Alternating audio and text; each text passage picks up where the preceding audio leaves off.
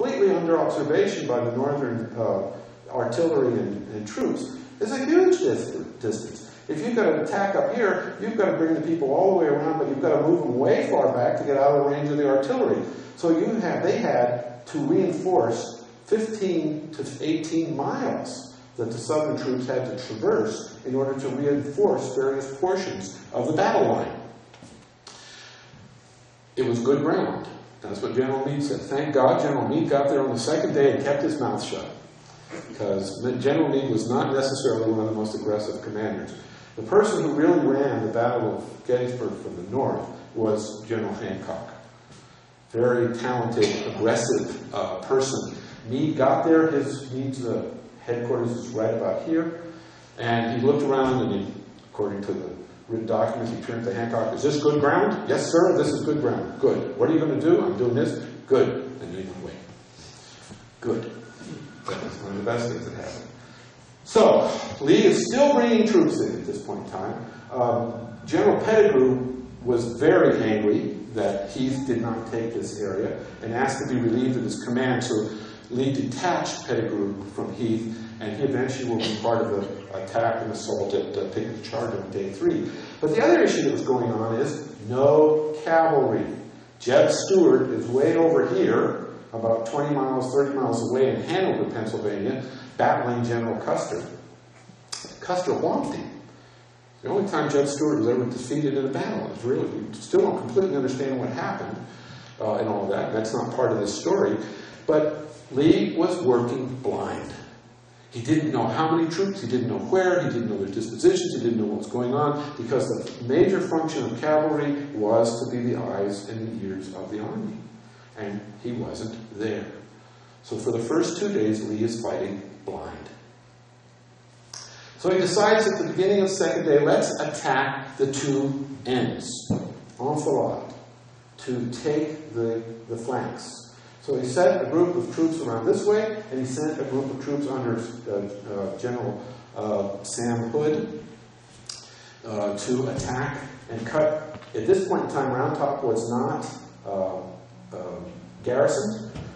The South called them the Little Rocky Hill and the Big Rocky Hill. This is the terms that they used.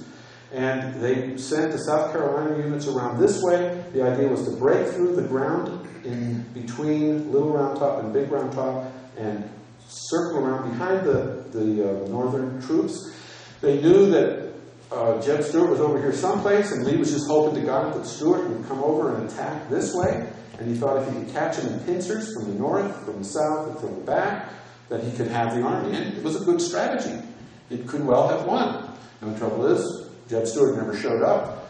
They never got up Colt Hill because this was way too hard to be able to do. But more important than that, down here, one of the most creative and talented, eventually, he was only a colonel in Gettysburg, leaders of the Civil War. We'll talk about him in a moment.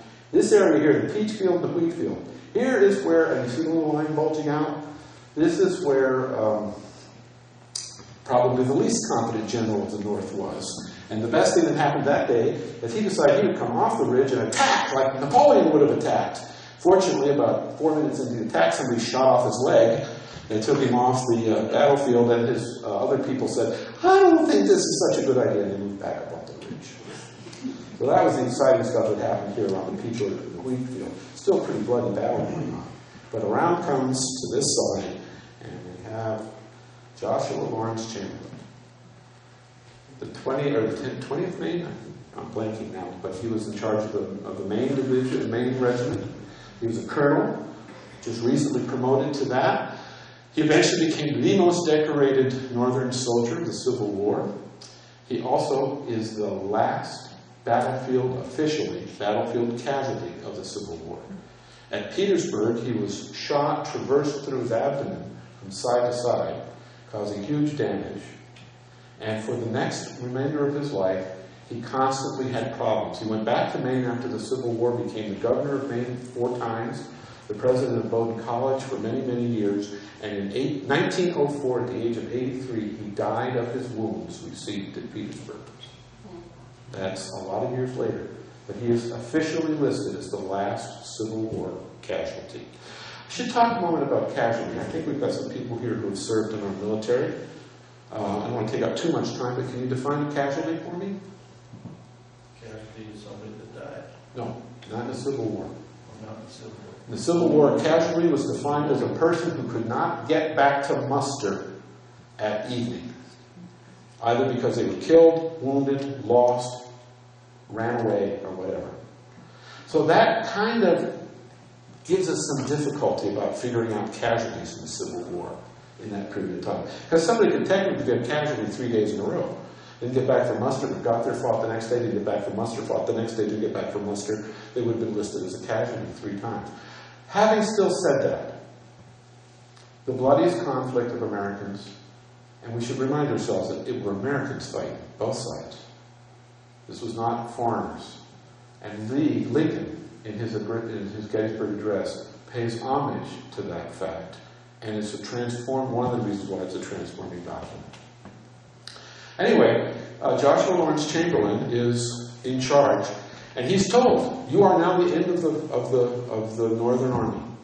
It ends with you. They can't get past you. So what he did is he split his troops. He created a kind of an L-shaped thing. If this is big round top and this is little round top, he created an L-shaped group here, like this. But he took part of his troops and he hid them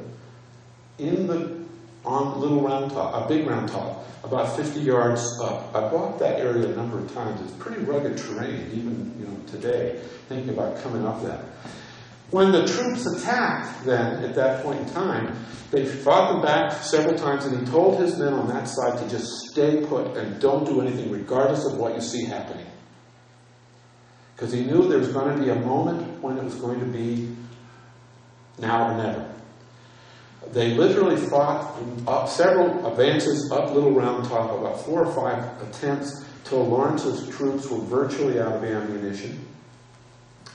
He got them put together, and as the South Carolina troops came up the draw between Big Round Top, and it looked like they had the moment when they were going to defeat the end of the Northern Army's line, this group of people, I don't know the exact numbers, stood up and volleyed from the blind side into the South Carolina troops, cutting them to shreds, causing panic. Chamberlain at that point in time ordered bayonets fixed, and he said, like a broom, sweep them off the hill. And as the Southern troops went this way, all of his troops swept down like a funnel and caught them in an area called the Valley of Death. Robert, Sir? They say Civil War, 240,000 casualties. 600,000 casualties. Yeah, but I was just... Oh, yeah. That wasn't really 600,000 died. No. Not that day.